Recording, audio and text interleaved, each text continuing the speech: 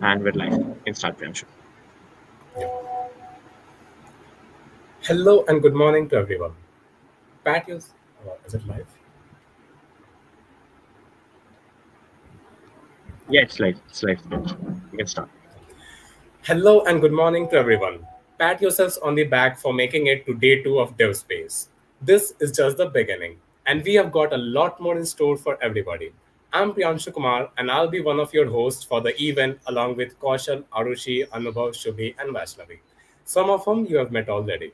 Let's get started with the event we have in store for you guys now. You might have heard of buzzwords like data sovereignty and decentralized information. Well, even if you have never heard of them before, you are at the right place to learn about them. We at Devspace 2022 are ecstatic to introduce you to our keynote speakers, Mr. Christian Casazza, the co-founder of Athena, and Mr. Timothy Carter, the CEO of Athena, who are going to discuss the threat of centralized information infrastructure and the importance of data sovereignty in the information age and look into what's possible with decentralized information infrastructure in the new data economy. Christian Casazza has had a variety of domain experience such as finance, real estate, venture capital, e-commerce, and currently he's a co-founder at Athena Protocol, building a set of tools for data-driven environmental and social governance in the future.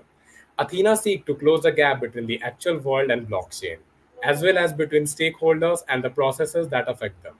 Athena is building the tools that will empower future generation while also addressing privacy, security, transparency, fairness, and accessibility problems. And we have Timothy Carter, who is a data scientist, machine learning engineer, and blockchain solutions engineer. He's passionate about expanding diversity and accessibility in the field of information technology. And he has extensive public speaking experience to complement his technical abilities. He has worked in a variety of fast paced, fast changing grassroots environments, and so he's appropriate mix of amicable, agile, and accountable for a forward focused work environment. Athena's objective is to build a new paradigm for sustainable development that uses technology to achieve long term challenge that benefits everyone. It provides communities, governments, business, NGOs, and other stakeholders with technical solutions that will be able to address key global concerns such as climate change and with wealth inequality. Please join us in welcoming Christian Casazza and Timothy Carter.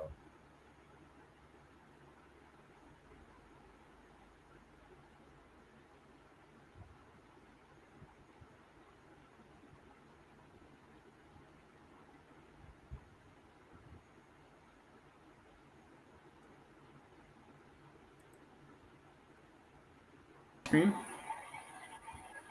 Perfect. Cool. So my name is Christian. I'm here to talk to you today about data sovereignty in the Web3 data economy. And we are Athena Protocol. And so today we're going to talk to you about some of the tooling that's unlocking data sovereignty. And my partner, Timothy, will tell you a little bit about what we're working on there at Athena Protocol.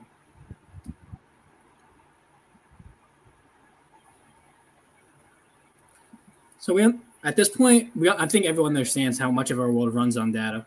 From what we see scrolling on our phones, shopping online, even applying for jobs, we are encountering algorithms run on our own data that affect our real lives and determine how we view the world. Now, while this implementation of algorithms and AI holds a lot of promise for improving our lives, from increased efficiencies in nearly everything we do, to discovering hidden insights in our data that we wouldn't have otherwise had, there's also a possible dark side. We can just, if we aren't careful, we can just as easily ingrain existing inequalities and bias into our society if our data is not held in a safe way. Now, to ensure that our data is being used in an equitable way to help our world, we need to address a fundamental problem. We don't own any of our data. Right now, it's being controlled by centralized entities such as Google, Facebook, and Uber of the world. Decentralized gatekeepers really control our information infrastructure and affect how we see the world. For the sake of convenience, we've allowed the internet to morph from open and free protocols to centralized and protected, run by these companies. These companies, because of how ingrained they are in our lives and how much we need their products, they have pretty free reign to extract as much data as they want from us and use it however they want without us having really any say in this. Now, this has gotten really bad over the last several years, as they've been able to extract more and more value from our lives. Now, fundamentally, the value of the how these Web 2 companies work is they keep our data in centralized silos. Each company hoards their data themselves in order to gain a competitive advantage against others.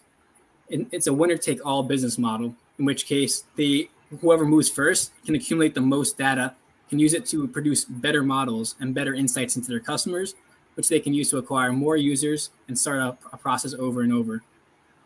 In Web 2, these businesses are designed to hoard this data and make it difficult to have data collaboration, having to use one-off APIs to effectively communicate across businesses. Companies like Amazon and Facebook even make it especially difficult to use their APIs because they want to maintain as much of the information and reliance on their information infrastructure as they can.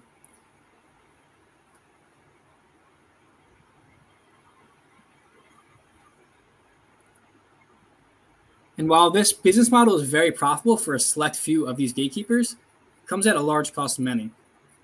Over the pandemic, we've seen the revenue of big tech companies substantially increase, and they've really only become even more ingrained in our lives.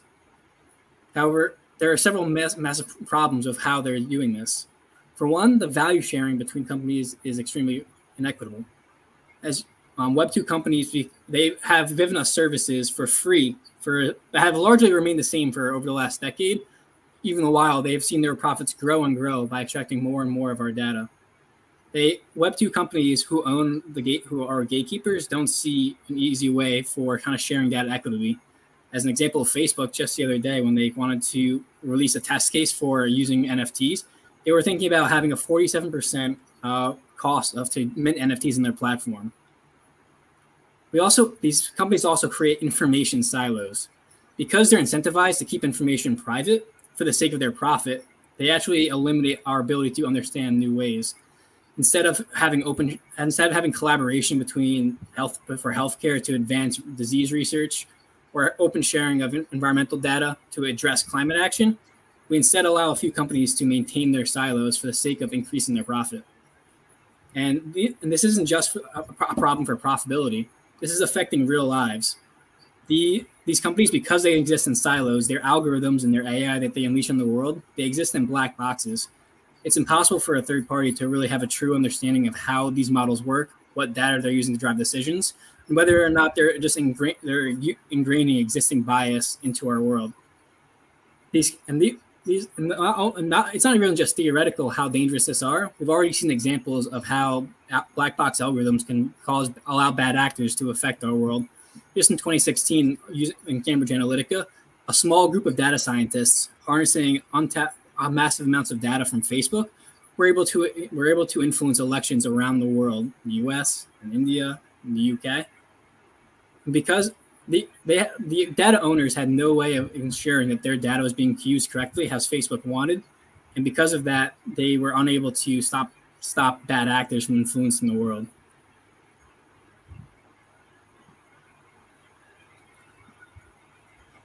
Now, fundamentally, because there's a massive lack of trust in the world because of the structures we are existing in now.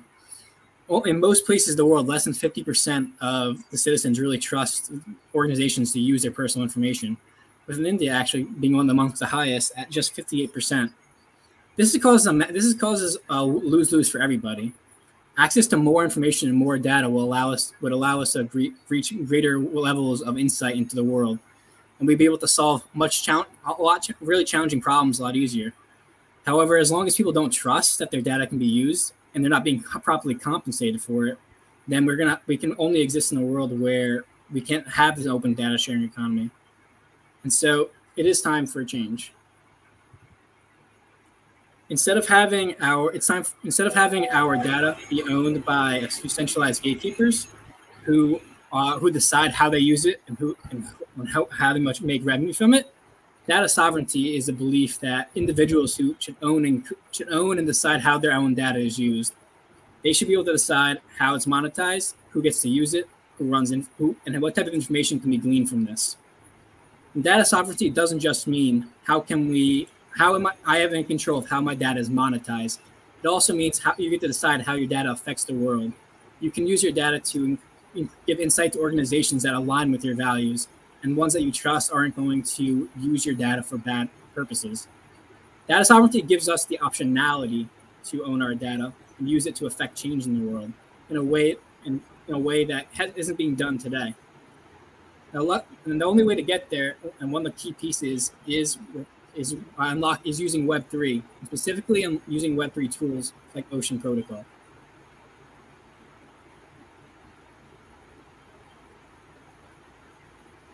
Ocean Protocol provides a suite of tools that unlock the data economy at a base level. And so it was built on top of EVM-compatible chains and is designed to be agnostic. What Ocean Protocol has done is it's repurposed existing DeFi infrastructure in order to suddenly bring out an out-of-the-box solution to unlock a new data economy. By utilizing Ocean Protocol and the various tools they provided, we can suddenly take back control of our data and own it and decide how it's used by others. Ocean Protocol has several moving parts that they use in order to ignite the data economy. On the front end, they have applications and marketplaces that people can use to interact with data and purchase it. And they go in using existing crypto wallets in order to access and hold data. And they have back-end infrastructure for monetizing and creating data assets. That's so easy to use that anyone can decide that they want to upload and create a new NFT of their data. They have middlewares that help to manage the management of data assets and helping to decide who has access control to their data in a very fine-grained sense. Lastly, they have smart contracts to help facilitate this whole market moving around between payments and deciding who owns data when it's sent to others. Ocean Protocol has a few different aspects at a very granular level. But I wanted to highlight just a few of them to really understand how they do what they do. So number one is one of the key principles of Ocean Protocol is the idea of base IP. And so Ocean Protocol, they've taken the idea of non-fungible token and NFTs and repurposed that to act as base IP So what that means is if you own a particular data asset or really anything such as a photo or music, you can mint that as a data NFT, and that shows your exact ownership of that asset. In order to then monetize that asset and allow others access to it, you can mint fungible ERC20 tokens against your non-fungible NFT. You can create different types of data tokens with different levels of access control and access to the data. This creates a very high level of flexibility that can really be used for monetizing any type of IP and unlocks a whole new way of monetizing our data and deciding who has access to it. Ocean Protocol actually uses a small different type of ERC21 called an ERC725. It has a few additional benefits to like updatability and flexibility for who has access control and is worth looking into. The overall benefits of this approach is allowing it unlimited flexibility to monetize and own your IP asset.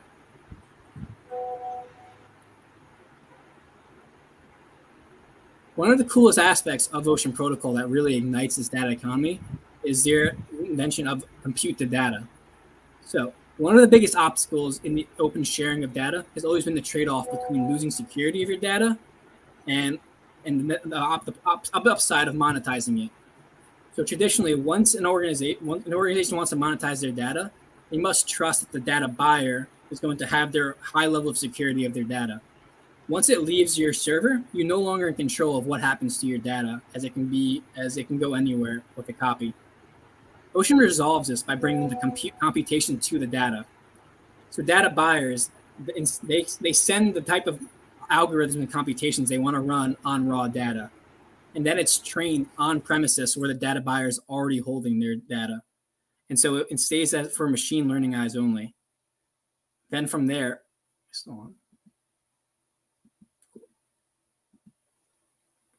sorry, I thought it froze. Cool. And then from there, after the computations are run on premises, the outputs are sent back to the data buyer. And so by having the data never leave where it's already being held, a lot of the problems involved with sharing data and having to stay GDPR compliant are now resolved thanks to Ocean Protocol. This is a significant boost compared to existing opportunities for sharing data. And one of the most exciting parts of the Ocean Protocol and the ability of what it can unlock with privacy preserving computation. And one of the last highlights of Ocean Protocol I want to highlight is their Ocean Marketplace. The Ocean Marketplace is a front-end application that allows anyone to sell and monetize their data. As you can see the interface, you can simply click into it and decide the type of data sets you want to buy.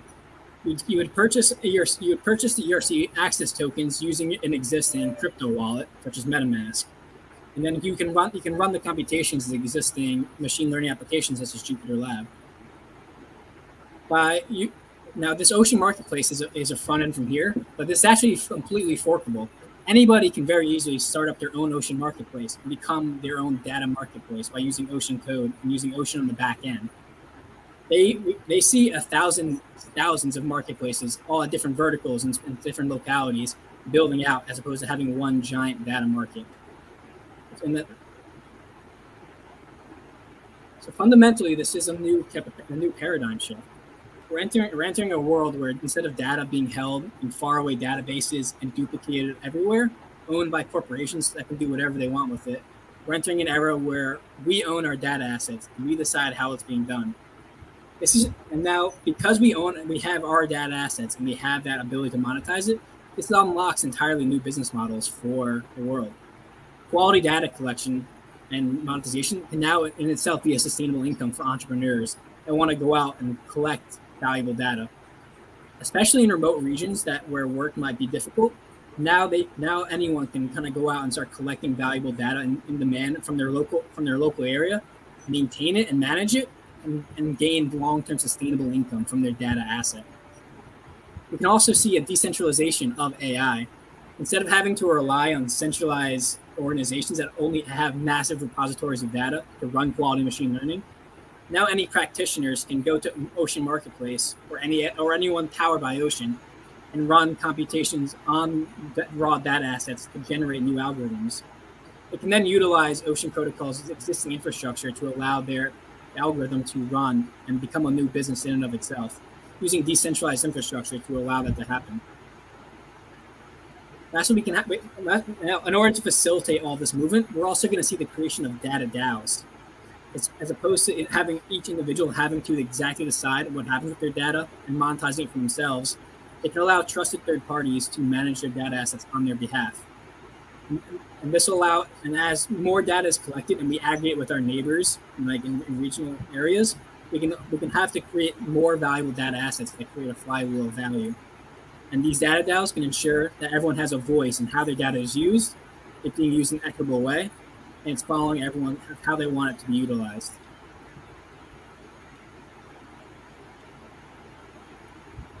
Fundamentally, we're opening a world of a new open data commons that can be used to solve a number of problems in the world, from healthcare to autonomous driving, to climate change and ESG. We can now enter a world where we're all contributing to an open data commons and solving problems together, as opposed to having to go at it alone and trust only your own existing data to solve new problems. We can all contribute to problems together and reach our solutions in a fundamentally faster and more efficient way. This is really being unlocked thanks to Ocean Protocol and the ability to own our own data and have data sovereignty thanks to Web3 tooling. So before we go into how Athena Protocol and what we're focused on working on, I want to just open us up for any kind of questions from the audience. Just double check, make sure everyone's on the same page. Yeah, so thank you for that amazing keynote, Christian and Timothy. We'll now be taking up any questions that our attendees might have. Yep. So the first one is from Vaishnavi Rathod. It is, how can individuals benefit from a Web3 enabled data economy? Individuals can benefit in a few different ways. They can decide to monetize their data directly. And so if they pull off their data from Twitter, from Facebook, from Uber, and go through the effort of doing that, they can decide to then own that data themselves and monetize it for third parties.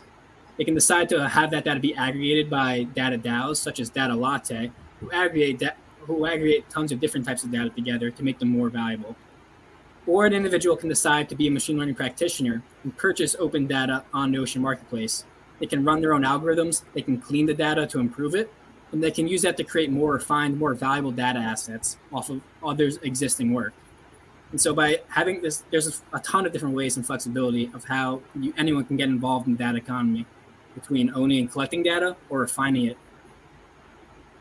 Yeah, that was a good answer. Yep. Yep. So, and the next one is from Kaushal Rati. He asked, how would a decentralized data economy handle accountability? Accountability from malpractices, from bad actors, like, so how would that be possible? So one way that the decentralized data economy helps to handle accountability is unlocking blockchain superpowers of traceability. And so using Ocean Protocol and like something in particular Athena is working on, when algorithms are run, you can they'll come involved with the exact traceability of what data assets were used to train it, what were the type of algorithms that were run, when were they run, and what were the exact inputs that went into that. And so if you're using an algorithm that's trained on the decentralized markets using decentralized infrastructure, we can actually have that traceability to trace it back to all of its inputs and we can have that on an open ledger where everyone trusts, as opposed to having to trust a centralized gatekeeper like Facebook or Google that their algorithm is doing what they said they're doing, even though in the past they've shown that that's simply not true. We have now, because of decentralized the ledger aspect of in crypto now, we can trust that the algorithms do what they say they do. Also, ledger kind of keeps a track, like whoever has been working on what, and everyone can see it. Is it like that, or? I'm sorry. There's a transaction history, like in the Ocean market, for example. There's open and transparent transaction history, but there's also the ability for individual data providers to create a governance model over their data asset that suits their needs. So they can have a whitelist or a blacklist of organizations that are allowed to access their data, and then we touched briefly on the use of the ERC20. You can have one singular ERC725, one piece of base IP, and then you can create very specific access rights. You can say permit the use of a handful of algorithms, or permit the looking at a simple set of features at once, and those can all be tokenized separately, so that you can ensure that each consumer is only using your data in the way that you have set forward. Oh, so that kind of increases the security. Like if we have some kind of history for every user, we'll be able to look at like, oh, this user has been very good with our data and like he's using it in a better way. So it will be like, he will have a better kind of security and more less restrictions and kind of things, right? So, yeah. Yes, and that trust is because of this is a marketplace. There is a natural incentive layer to have high quality data and to not be a bad actor. Because if you get caught kind of contributing bad data, it's going to affect your reputation and going to directly affect your ability to monetize data in the future. And so by having this open market, we incentivize everyone to be truthful with their data inputs. Oh, that makes sense. And so we have a next question from Mohan Mukherjee, who asked like, who or what determines the value of an NFT? So NFTs are pretty broad and can represent a lot of different assets between collectibles or kind of representing real world assets. So NFTs can have a few different ways of valuing it. For a data NFT specifically, one way that I've heard from before from our friends at Data Whale is describing it is it could be that the price of that NFT should be based on how much income you're going to be generating off of the base ERC20 tokens. And so because these NFTs represent claims to fungible assets, you can then kind of back into the price of like how much you should pay for an NFT based on how valuable you can make money off the data off of the ERC20s. That's one way of looking at it, but and kind of one way that kind of fits well for data NFTs. So if I kind of like change some word, is it similar to stock? Like if there is more need of one NFT, it will, it's the price of that will like rise up. And is it similar to that, the value?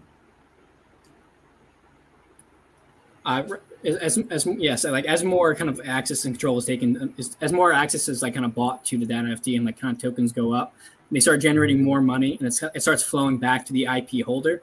Yes, you would start to see the value of the base IP start to go up because more people are buying it and so more income is being generated. Oh, makes sense. Yeah. And Yeah, the next question is, oh, sorry. In the ocean marketplace, so currently as a data provider, you set your own price initially.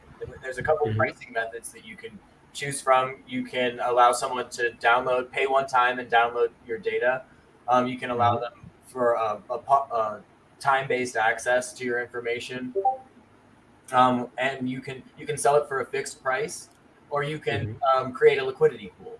And in the new V4 Ocean Marketplace that's just been launched, they introduced one-sided staking. So that means a data provider has to provide some upfront liquidity when they create and launch a data NFT to provide security for the marketplace against rug pulls and things of that nature. And when you do that, you get to set the price of your token and decide how many of your data access token are an equivalent to one ocean token, for example. But from that point on, the price is determined by supply and demand and an automated market maker built off of balancer technology. So individuals can publish data on the ocean marketplace, but you can also come to the ocean marketplace and invest in data assets that you think are going to perform well or experience a lot of transaction history. You can stake on those assets and for a portion of the transaction fees. all right. And this was a question set for now, and I would like to say that if you have any more in this session, we can continue, or would you like to take different questions right now, which we have? It might make sense. We can kind of maybe finish up, and Timothy can kind of go into Athena, and then we can have kind of one last question session at the end, kind of address all of them. Does that make sense? Yeah, it's perfectly fine. Yeah, we can go ahead with Athena. Cool. Awesome. Yep. So now my partner, Timothy, is going to kind of go over Athena and what we're focused on working on. Yeah. Thanks. So Athena Protocol is building a suite of tools for a data-driven environmental and social governance future. We work to bridge the gap between real world and the blockchain and bring stakeholders together with the decision-making processes that affect their lives. We're committed to algorithmic accountability and combating discriminatory bias in automated systems, as well as leveraging distributed ledger technologies for a sustainable and equitable future. Standards are infrastructure. You're way ahead. Way ahead. Slide 17? Yeah. So where standards are infrastructure upon which all economic systems are built. So in a world that runs on data, where automated decision-making processes determine real-world outcomes and AI algorithms are growing to govern an ever-increasing number of human activities, decentralized data governance is a matter of equity and accessibility at the most foundational level. And so, let me see, that's the right slide, you can stay there. The previous slide has just a few examples of critical systems that are left to rely on centralized infrastructure for their consumption and distribution of data. So while the world runs on data, that doesn't mean that it runs on good information. From healthcare to real estate to facial recognition software, the past decade has offered many examples of ways in which discriminatory bias can find its way into our algorithmic decision-making process. Several years ago, here in the United States, for example, health insurance providers were shocked when they realized that the inequality being perpetuated by forecasting models used to determine annual healthcare budgets for patients. These models were used to make projections, which were in turn used to set budgets for an insurance policyholder's annual healthcare spending. Year over year, for well over a decade, these models had been predicting less and less money was needed for African Americans due to learned bias in predictive models. At the time, researchers found that if the models were left unadjusted, then in as short as 5 years, African Americans could be receiving as little as 5 to 10 cents on the dollar for healthcare compared to other demographics. So it's clear from this how bad data can and has been affecting our lives. And I could go on about these examples for hours. Believe me, that's why I started this project. In my time as an environmental and public health policy campaigns director, I've become intimately familiar with the many ways decision-making processes driven by bad data negatively impact our lives and our communities. So in order to address this problem of bad data and environmental and social governance, we're proposing a radical shift in the way that we account for social and ecological well-being. This is where our work to decentralize the setting of data collection standards meets the privacy-preserving technologies of Ocean Protocol. Through a combination of IoT and field monitoring, edge computation, and privacy-preserving zero-knowledge proof procedures, we are working to remove the excuses big polluters use to hide from transparency while helping companies who want to be sustainable turn reporting costs into secondary sources of revenue. Rather than a system of environmental accounting that relies on generalizations and heuristics, opaque reporting standards, and looks at everything at all costs as externalizable, we propose an ecological approach that uses near real-time monitoring and in situ calibrations to bring transparency and verifiability to environmental and social governance. So on the next slide, we have some example of legacy financial assets and systems that you see in your typical environmental and social governance marketplace. And those assets are backed and reliant on trust, and they suffer from a lack of transparency and a lack of enforceability. We are working with a large network of Web3 blockchain-related industry peers to help create the next generation of regenerative financial assets, from data NFTs to regenerative NFTs to tokenized carbon offsets that remove deduplication and fraud in environmental and social governance markets. So, as I said before, standards are the infrastructure upon which all economic systems are built. And here at Athena, we work to decentralize the system of setting and maintaining standards in environmental and social governance to combat corporate greenwashing and gatekeeping in sustainability. Our solutions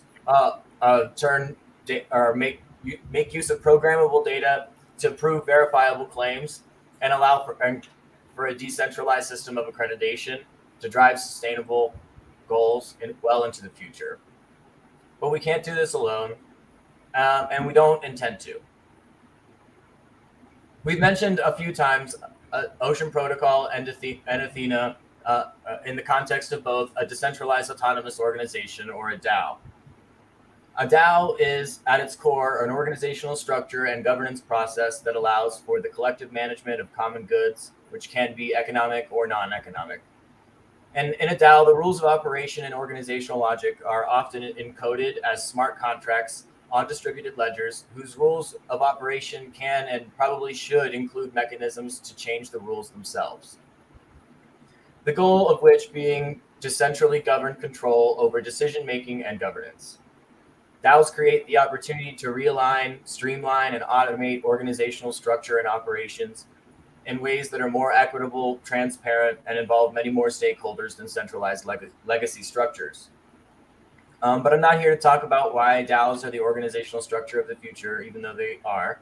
But I mention them because when it comes to setting the standards for environmental and social governance, we see that DAOs offers solutions to many of the issues that currently plague sustainable policy.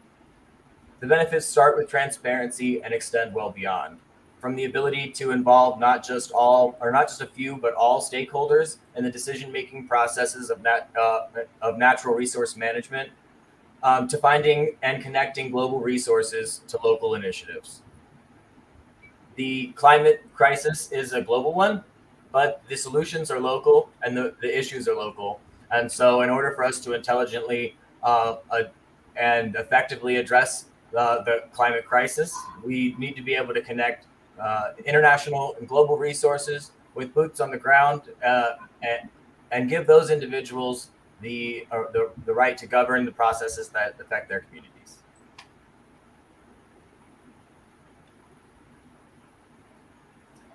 Yep, that's about it. We can take more questions if you like.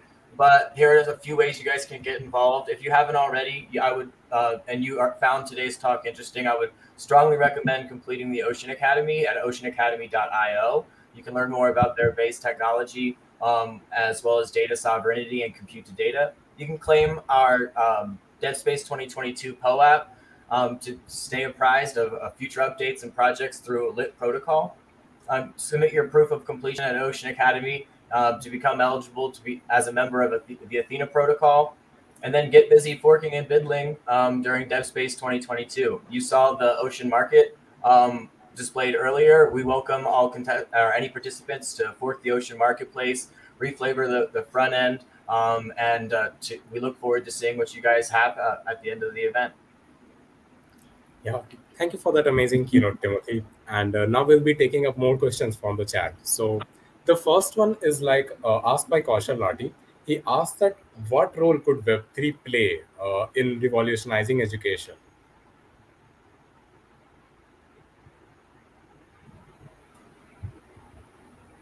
Yeah, so something that comes to mind immediately from me is that during the 2016 election cycle, a number of my colleagues had to spend about 6 to 8 months rapidly digitizing environmental science records of sustainable science research, research into climate science, because of political issues happening here domestically in the United States at the time.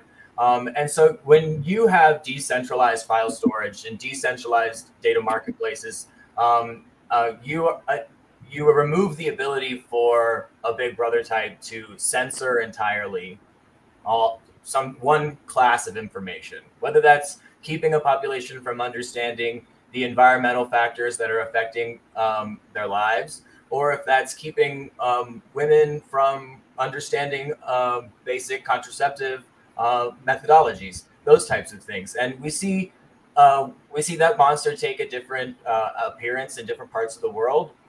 Different authority structures like to control different flows of information. But as far as education, we think that should be in the hands of an individual, that they should have the access to whatever information they choose to consume, and then they should be able to intelligently assess the veracity of that information, the truthfulness of that information, the reality of the situation. So it kind of remove the monopoly, like everyone can have the access to every kind of information, and like they can trust it better. And yeah, so, right. We're all contributing to a shared knowledge base, and we're all getting better together, as opposed to trying to hoard the data and be the smartest yourself. We're making a bigger pie of information and knowledge. That sounds good. Yeah. And the next question is from Nilashan. He is asking about the Ocean Ambassador Program. So can you explain more about it? Yeah, so the Ocean Ambassador Program is really encouraging to get people to understand and make use of Ocean Protocol, understanding the data economy, and getting involved to spread the word. And so you can join the program by going through Ocean Academy and getting your certificate and submitting it, and then jumping into the Ocean Protocol Discord and getting involved. And so the Ambassadors Program has different type of internal bounties they use depending on kind of driving traffic, creating blog posts, posting about it on social media. And so really anybody can get involved in the Ambassador Program and help to spread the word of this. Because of this data economy, really one of the biggest barriers is kind of a philosophical change by many in the world from we don't own our data to no, we are in control of our data. That requires a lot of ambassadors spreading the word to a lot of different localities. And so I really encourage everyone, if you have any interest in helping to accelerate this data economy, get involved in the Ocean Ambassadors Program and jump into Discord and come talk to us. Yeah, so as you said that anyone can get involved, is there any kind of prerequisite or it's completely, if you can write blogs, if you can be anything good in tech, you can join it, right? So right, yeah, anybody involved, there's no kind of gatekeeping. I believe you need to go through the Ocean Academy, which gives a very high level overview and kind of a great educational crash course into everything Ocean Protocol, so that you kind of have a strong level of understanding of the program and how Ocean Protocol really works. Also, that reminds me of a question. If we need to get to know more about NFTs, blockchain, Web3 to get involved in Ocean Ambassador Program, do you recommend anything to us to learn more about it? Yes, definitely the Ocean Academy. The Ocean 101 course, the first course on Ocean Academy, it actually concludes with an invitation to the Ocean Ambassadors Program, and invites you to register, and then invites you to the community Discord, where you'll be greeted. I think we greet new ambassadors bi-weekly each month, twice a month. And There's no specific skill set required. I think the Web3 community generally, we embrace autonomy, and so we want individuals to come to because they're passionate about the work and to do what they're passionate at work. Yeah, Do what makes them feel good. Yeah. And the next question is from Nilesh Sharan as well. He asked, like, what is the advantage of regenerative NFTs over bonds? So regenerative NFTs really allow kind of everyone to take part in this ecosystem, whereas bonds are really kind of have a financial product are really kind of layered into only a certain entities can kind of get that. They have their own existing origination fees and very specific structures of who can access it, as well as certain level of kind of lack of transparency because of the structures of bond reporting and who can do it. Regenerative NFTs allow anyone to get involved. They can kind of purchase into NFTs and send their money, as well as by being kind of blockchain native. We can allow data traceability and data provenance to back up those assets with our data NFTs. And so as opposed to bonds, in which case there need to be several intermediaries to help get the full transparency and reporting, as well, and which you can never really get. With regenerative NFTs, you can see who contributed, where the money went to, and then how backing up how the NFT is actually helping the world with kind of data-driven insights. Yeah, that makes sense. And I was like looking, so you guys work with blockchain, ML, data science, all kind of stuff. So like how is AI involved in Web3? Like how can it make it better? Like what are the advantages it gives to Web3? So yeah, one of the biggest ways that AI is used in Web3 is simulation modeling. Whether it's Token Spice or CAD. Anybody interested in token engineering should pick up one of those two tools. They're relatively simple to use, and CAD especially uses AI agents to model behavior in a complex value-driven system. I think one of the interests that we have specifically most at Athena Protocol is anomaly detection in environmental monitoring. Being able to, we want to be able to build near real-time monitoring systems where those observations can then be used to back digitized assets. And we don't want that data collection methodology to be gameable in any way. We want it to be automated and cost reduced, but not gameable and not cheatable. We want to be careful about what we incentivize. So they're real-time or close to real-time anomaly detection models are something that we work a lot on day to day.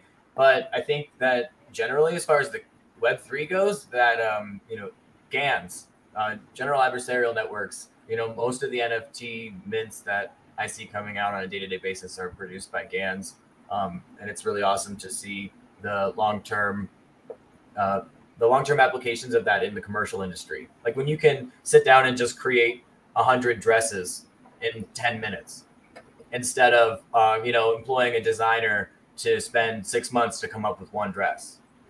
Yeah, exactly. And a very big aspect on the flip side, not just how AI will affect blockchain, but how blockchain will affect AI.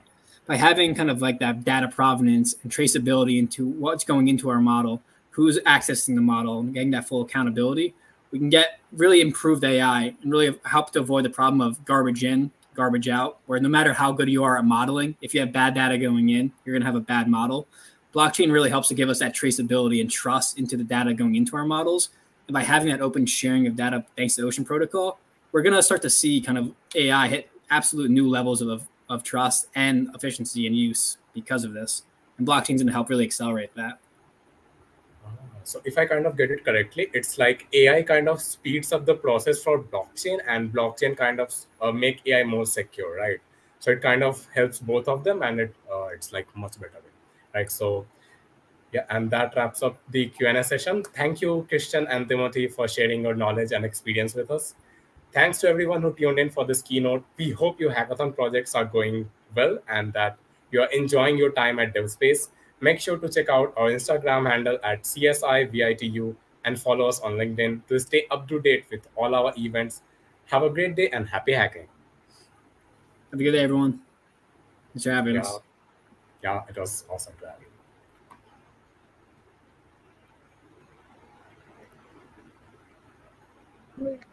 GG boys, GG Priyanshu, क्या बात है?